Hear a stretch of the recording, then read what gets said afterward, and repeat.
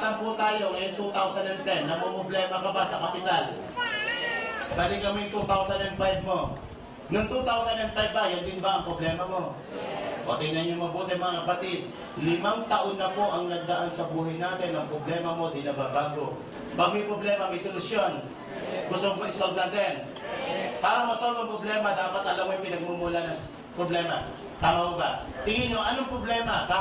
Anong cause? At bakit ang problema mo di nababago? Ang isang dahilan po dyan, yung ginagawa mo dito, hanggang ngayon, yun pa rin ang iyong ginagawa. Tama po ba? Sabi nga, if you always do what you always done, you always get what you always get. So, anong dapat gawin? Change. Tama po ba? And for things to change, you have to change.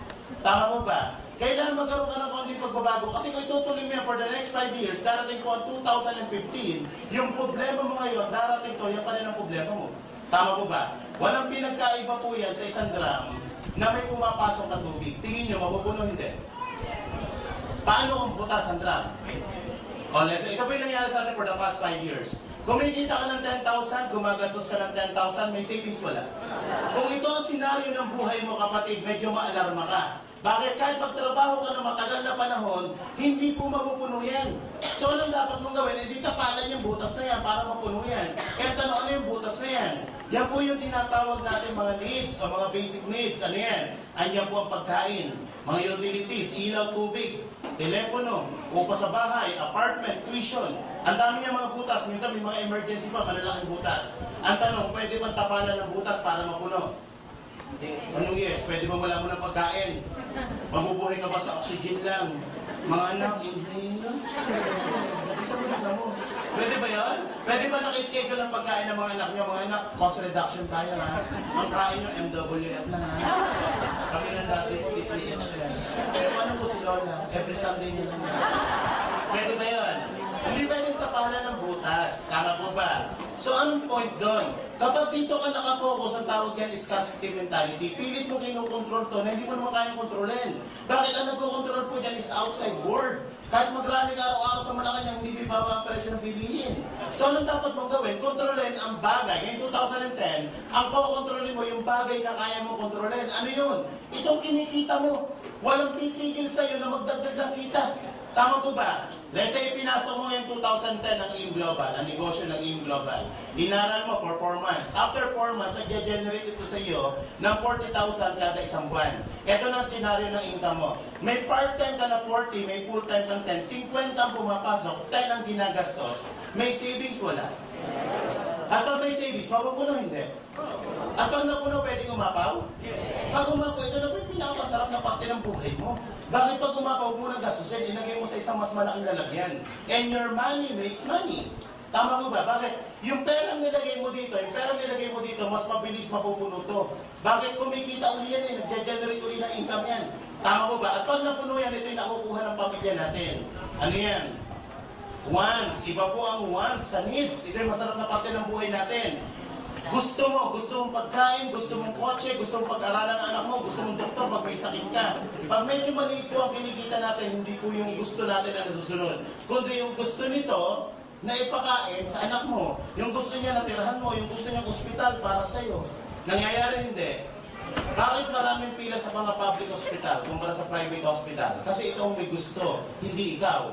Napipilitan ka sumunod dito. Nangyayari hindi. Subukan pumunta sa mga restaurant na mamahalin, na yung pera mo 100 lang. At tingin mo sa presyo saan? Hindi ka nakatingin sa menu, nakatingin ka sa presyo.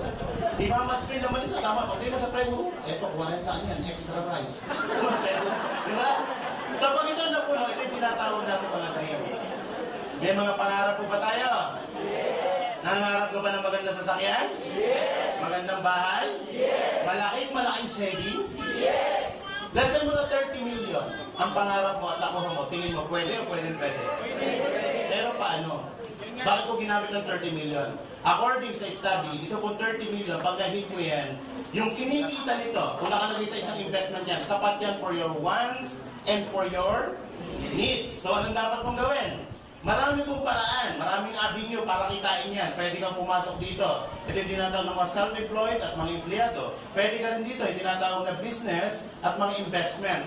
Kung ikaw ngayon, i-check natin, kung ikaw ngayon ay nasa kategoryang ganito, na sumusweldo ng 10,000 per month, sa loob ng isang taon, magkano ng ipon?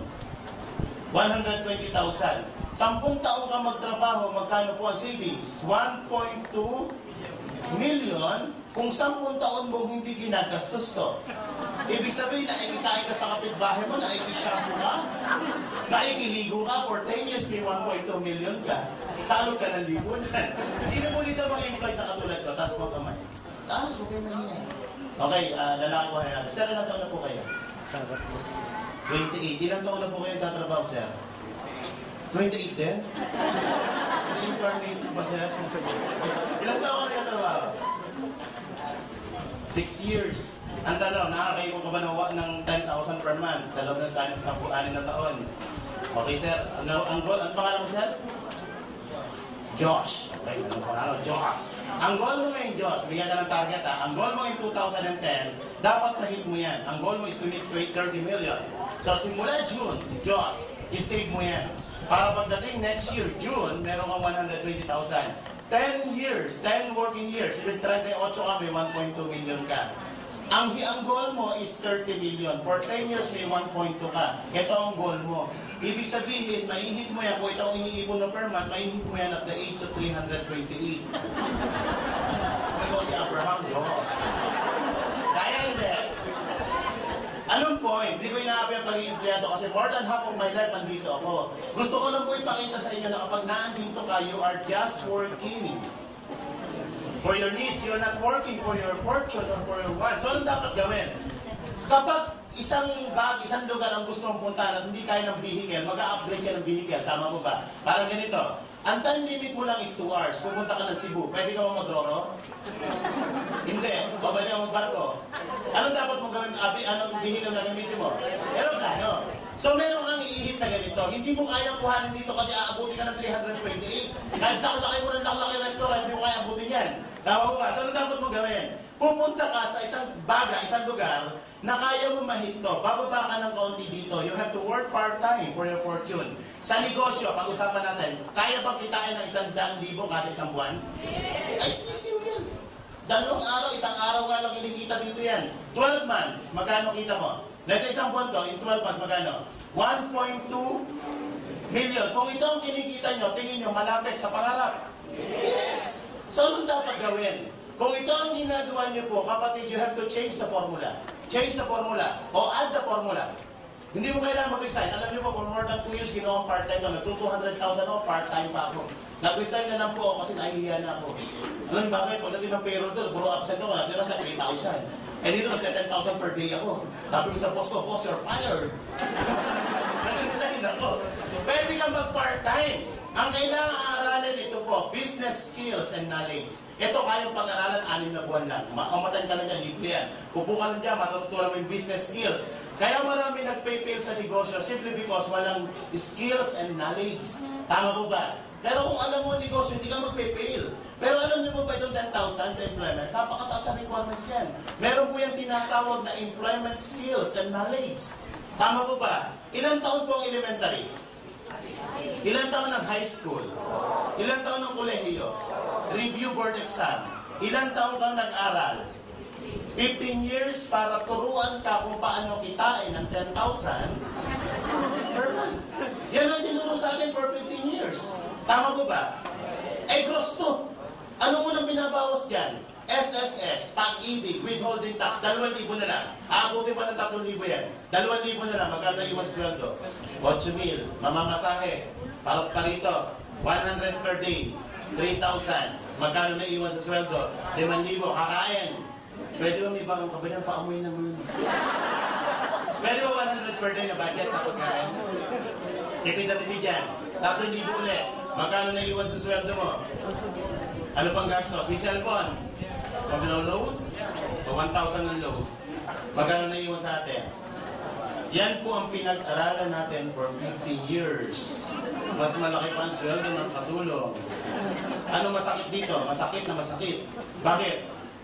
Dapat masaktan ka ng konti para mamulat ka sa katotohanan. Tama po ba? Minsan binabangungot ka na nag-i-enjoy ka pa. Alam niyo po ako, 20 years ako nandito eh.